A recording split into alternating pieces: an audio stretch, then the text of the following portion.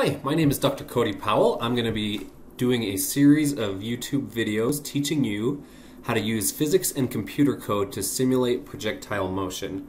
This video is really just an introduction, but this is what we're going to be doing.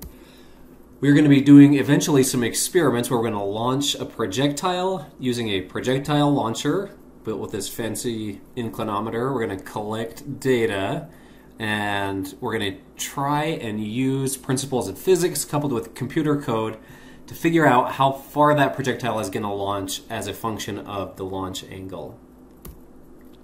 This is my son, he and I did this as a science fair project a couple of years ago. So that's him with his launcher, measuring the angle and then launching, and then we were fortunate enough to have snow on that day, and so we could pretty easily see where the projectile landed and record the distance. We used a computer coding language called Scratch. It's a project from MIT, the Massachusetts Institute of Technology. The code looks like this. It's really intuitive, really a great way to get introduced to computer coding, very visual, very easy to use. But really the principles of it are key principles that you'd use in all kinds of computer code. So this is a great way to learn how to code and get introduced to the basic principles.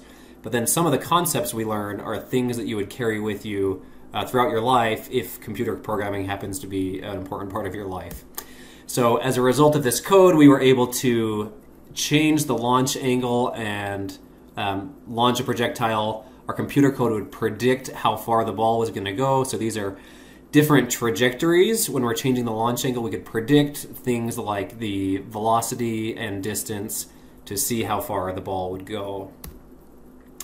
We were able to compare our simulated example, which is represented by this line. Here we're looking at a graph of the launch angle versus the launch distance. So we compared our simulated distance, which is the line, to our experimental distances, which is the distances we recorded when we actually launched the Nerf gun with the little ball.